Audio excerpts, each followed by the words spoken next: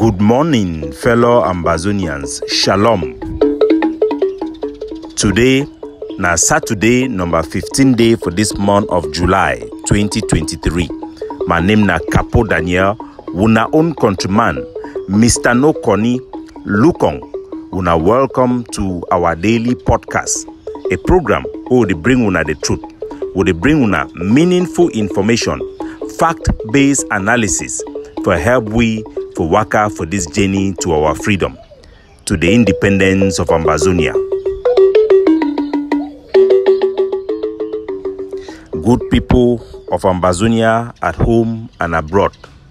The Bible, it rightly say, my people die because of lack of knowledge. The worst thing you can give to a fool is power. Someone talk their way, some power it be done talk am. For me, as I grow up, say pikin, where he start for fight the papa enemy before he reach maturity, that pikin he no go live long. Pikin, where he start for fight the papa enemy them before he reach maturity, that pikin he no go ever live for inherit the pa. They no go allow Amigi receive the inheritance them for pa. That one na the parable for this today podcast. My fellow Ambazonians, our soldier them, they don't commit sacrilege. They don't born ni John Frundi, a house we there for Baba One. As a leader, as somebody where he be responsible for this our struggle, una listen for me very carefully. I am not just an activist. From the beginning of this struggle, whether is to help when Mancho BBC were running around, or to help the first victims of this struggle, with us here in China, gathering money to send people right in Bamenda Central Hospital, in Kumba, in Boya, to fight for the first victims of this war 7 years ago. When Samsoya Bibi killed, will not be wait for join any organization for gather money for Senam, for rescue a woman. Well, la Republic be that mean and say they go kill them. Make no person in no wake up testify against them for which way they don't do them. When all we be agree as the leader them, Tasang Wilfred they be come out talk say me them ban school, they me all school is stop. Will not be wait for joint organization for begin convince students them, make them sabotage their own school. Because the one way their papa they be give money for send them for boarding school, they be still send them, they be still open their school, and will be tell that picking them say, we must stand together with the poor picking them where they go now for day school, where they no fit attend school because of insecurity. Make una decide for go against una own parents them, una sabotage una school them. Then all una go back for house. Now so boarding school they be taken close. Now so we be convinced our own picking them, meet and sabotage their own school them. Go against their parents them, where they be pay money for government school them, for their own private mission boarding school them. We don't work for this struggle. When it comes say, me go pick up arms, one would be convincing that the right thing to do. From Manu, all Ambazonians them, whether na for Usa you come out, they be all stand up for this new generation, the never again generation. For pick up arms, for do thing where our culture in nobody ever teach we, for kill, because we want freedom. We want to restore our dignity, for do the unthinkable, to show the enemy, say we too will fight back, for gain that respect and restore the dignity of the Anglophones. We embrace the Ambazonian flag in our zeal for look for freedom and our own identity. We embrace that which we identify with, that which is ours, the Ambazonian flag. We sing the national anthem without asking a question, even when it was different from the anthem that we learned from the SCNC. We did not ask questions because we know that it is the right thing to do. We are running from something that is bad. What we saw with Mr. Pobia and his army in 2016, 2017, we shall never forget. History will record that crimes against our people. Gunning down protesters carrying peace plan, using helicopter gunship. We will never forget. But today, my fellow Ambazonians, a few radicals have transformed our struggle into something that the vast majority of our people cannot recognize. They have misled our people, brainwashed our people. As a leader, my only objective is to attain victory, is to attain progress for our people at all costs, even at my own personal cost, putting even my own life on the line. I am willing to die for my country to make sure that our people see victory. But I'm not willing to sacrifice my country, to sacrifice my people for my own personal ambitions and my own ego and my own vision. The issue for Ni John Fundi, now the issue where it don't define the problem we get from Ambazonia. When you get people, a bunch of people who cannot distinguish between Ni John Fundi and Atanganji Paul, then we are in deep shit. We have a big problem. When a Pekin, in your own anger, you commit sacrilege. In your own loss, you commit a taboo. You have brought a curse upon the whole village. This is what you should know. Ni John Fundi have failed Ambazonians. The expectation of all Ambazonians was that Fundi will seize the occasion of the day to declare his allegiance to the Ambazonian cause for freedom and call for separation, because that is what the people that form the basis of the SDF, the Ambazonian or the Anglophones, would have expected somebody who have become prominent because of them to do. He failed to support separation in favor of federalism. John Fundi also became a corrupt politician that squandered millions of money meant for the SDF, while those who work under him lavish in poverty. Monies donated to the SDF disappeared. So Fundi is a corrupt person. He became a corrupt person. Nevertheless, that does not make him a traitor. When you don't know the difference between somebody who has failed you and your enemy, you becomes a problem even to yourself. When you treat those who sympathize with you in the same way you treat those who are your enemy, those who are fighting you, you have simply sent a message out there that you are a danger even to your friends. You have made your friends to deal with that danger while they can to join the enemy. You have not helped yourself. You have shot yourself on your foot. We should know that John Fundi is an icon for all Anglophones, all Southern Cameroonians, all West Cameroonians, all Ambazonians, even all Africans. John Fundi stood up when nobody had the courage, when the elites around him could not pick the courage, with Abed Mukong, Professor Carson Anyangwe, and all those who were educated were afraid to stand up and lead the democratic process. The SDF, Fundi stood up to take the leadership and establish the SDF. He fought for us when the gendarmes would use bullets. Fundi would stand in front of the crowd.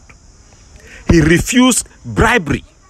The first Ambazonians who demonstrated to the whole Cameroon that people can reject bribery and corruption. He refused it. He was shot 1,000 times on the street because of the people. We will never forget the sacrifices done by this man. It is not that we don't know. We have arrested John Fundi.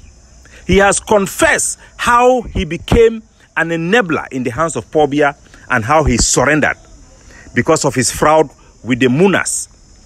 The Cameroon agents, I have narrated this story because Fundi have told me himself how he was set up by some ex-gendarme who came in to pretend to be one of the vanguard and committed murder. And he was at the verge to go to prison for life imprisonment in the hands of Pobia. That is why he surrendered and shook the hand of Pobia, because he knows as a political leader there was no more progress the SDF could do. Fundi, at the last stage of his political career, was burning down his last candles. But he is no traitor. We should know that when you say somebody is a traitor, you should even at least know the meaning of that word traitor. Fundi never said that he was somebody who stood for independence or separation in the first place. I attended the first October rally in 1990, I went there following Mbinglo Tiger, and we went there. The Cameroon military had blocked all town in Bamenda. We went to the grandstand, and I stood there to watch Frundi. After all the SCNC leaders have come up to speak about freedom, they could not have a rally in Bamenda. In 1990, the Cameroon government would not allow, but Frundi brought in everybody in the grandstand, and he said that he does not stand for separation because he has an obligation to the party that he has registered and the agenda of that party. But he gave the platform for the SCNC to be able to speak nationalist messages.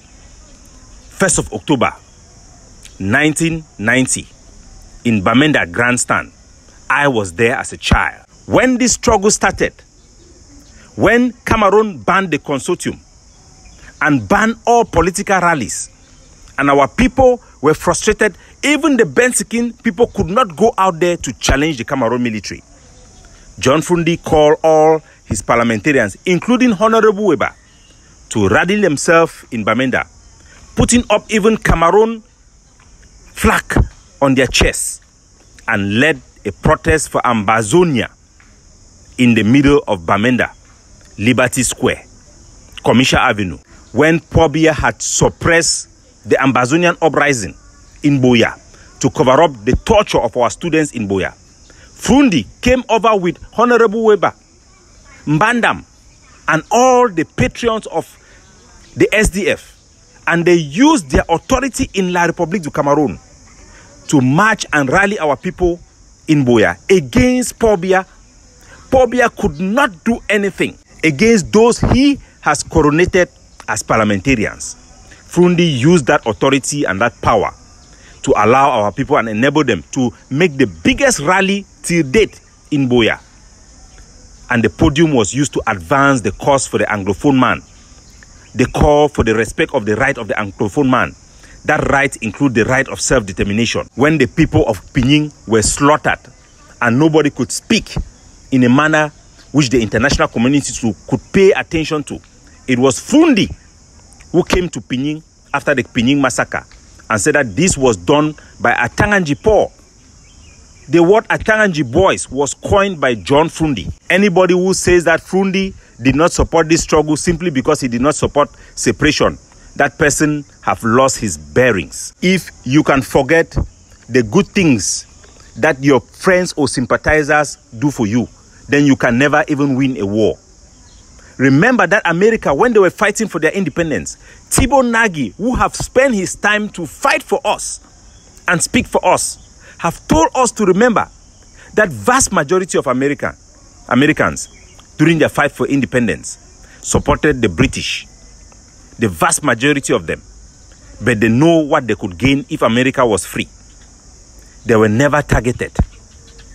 We have gone to mediation upon mediation, capacity building.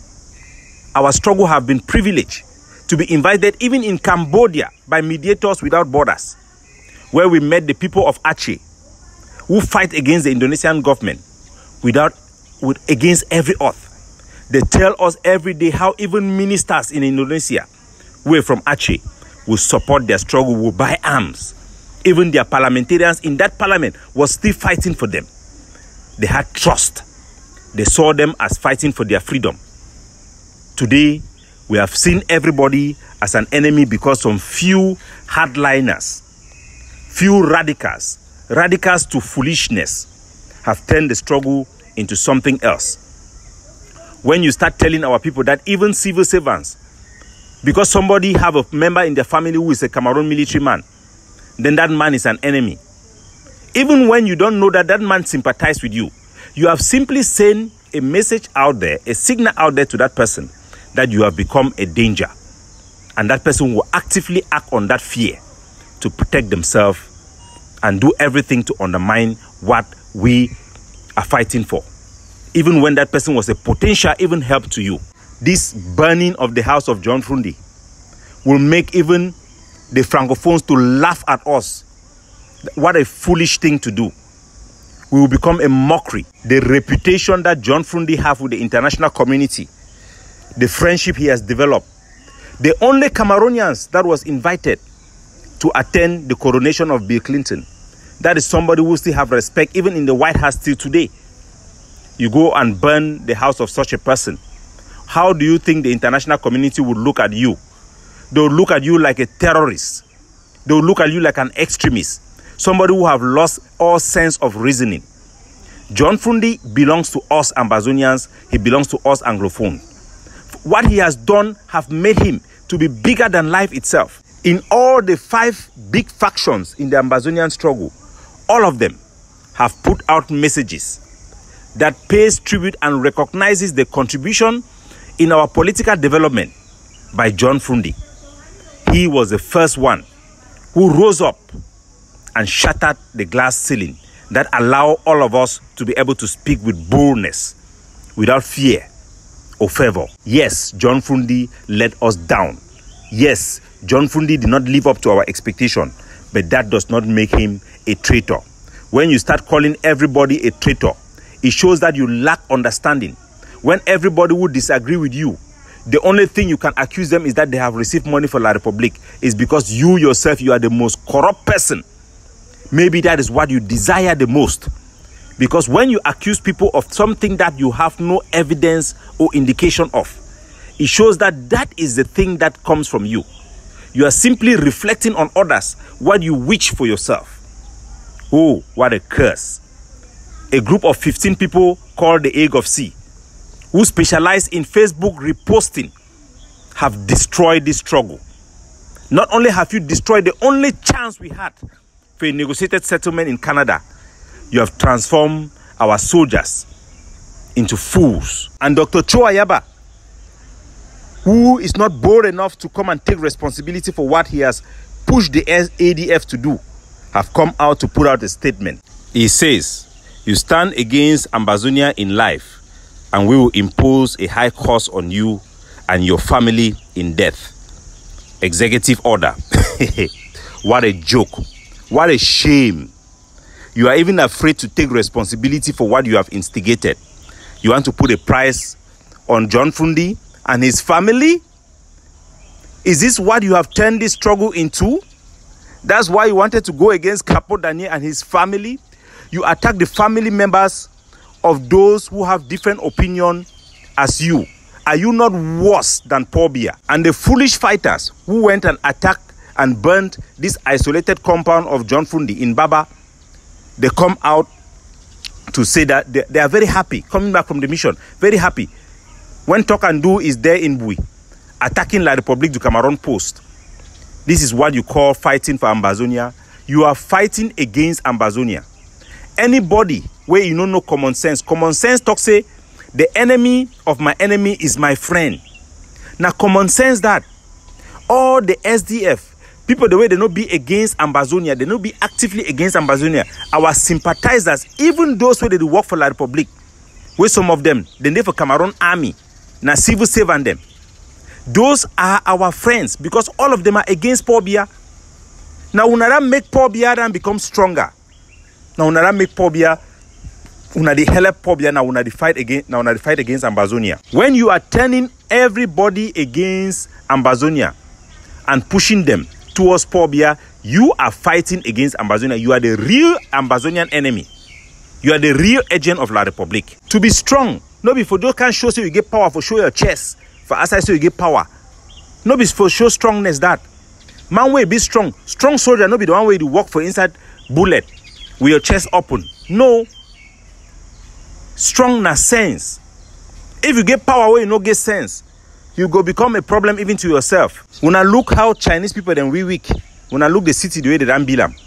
When I go feel say we black man will talk so strong past them because we get physical power. They see your strength now according to which way you feel build them. Your strength no be the power where you get no be ngum. Ngum na foolishness. If you know if you show something we don't do and we don't ngum. If you Ayabacho you don't show your own power, now will become a radical. Send people to meet and go burn John from the house. Then you yourself, you don't become like the enemy for Ambazonia. Your activity have become the enemy. Number one, the reason why we can lose this war, because you have transformed all our friends, all our sympathizers into allies of Paul Biya. When you engineer people to think that Honoring Fundi and paying respect to Fundi is treason to Ambazonia. Paul Biya, who is the enemy of Ambazonia, Paul Biya is the enemy number one of John Fundi. In case you don't know, when the Francophones and the international community will see that it is instead the Fundi, the Paul Biya, who is somehow reasonable to bury the Fundi with honor, who do you think they will see as a madman? When you deceive soldiers to tell them that Ambazonians who are civil servants are their enemies, and then you see soldiers going to kill somebody who is a crippled person for making Cameroon ID card, for helping people to make ID card, when our soldiers themselves are using Cameroon ID card, who are you making to be stupid? You are the one destroying this struggle when you take out common sense and reasoning. Simply because of what? Not because you are strong, but simply because of relevance. You are so power drunk that you accept any type of stupidity from soldiers so long as it will give you some relevance amongst fighters. Because for you, you think that that is the power that matters the most. Ambazonia should know that paying respect to Fundi, allowing Fundi to be buried in Bamenda, is a big boast to Ambazonians. It is the thing that is going to bring the moderate back to us, those who have been isolated. In every way, it is this type of stupidity that have isolated the majority of our people. Ambazonian fighters are being seen as threat to the vast majority of our people because of this stupidity. Anybody who does not know how to make the enemies of our enemy to become our friend, that person does not know how to win a war. That person have lost the war. That is the person who have made us to lose this war. When you are there converting all our sympathizers into our enemies, remember that the Americans this year, they did not even put out a message for refugees, our refugees in Nigeria. They did not even put out a message for them anymore. Think about it. Think about what you people have done. Journalists in Bamenda, all pidgin journalists, they are the ones telling us where La Republique their checkpoint and they. No be na mockery for our soldier them. They tell us in La Republique the place that Mona go attack na they want them. They show na people they for go attack them. Because they ran lost ran lost focus. La Republique na they advise una now una no even know. They give una foolish advice them, make una implement them for make a fool of ourselves. Una ran become the biggest problem for this struggle. The good news for Ambazonians, now say the people them for the egg of sea. Now 15-man group where then they for Facebook then specialize to repost, rebrand, making nice pictures and stickers. It ends there. That is the good news. And the few soldiers who have been influenced in this stupidity, you are alone. Each time you cross the bound and do a sacrilege, the curse you have brought upon Ambazonia will come back only on your head. Ambazonians must be allowed to pay their respect to John Fundi. That is the thing that will benefit our struggle. Those who do not understand this have lost their bearings. If you don't know the difference between Atanji Paul and John Fundi, then you don't have any place in this struggle. And if somebody like that or people like that somehow dominates this our struggle, then our struggle will have no way to go. Absolutely no way.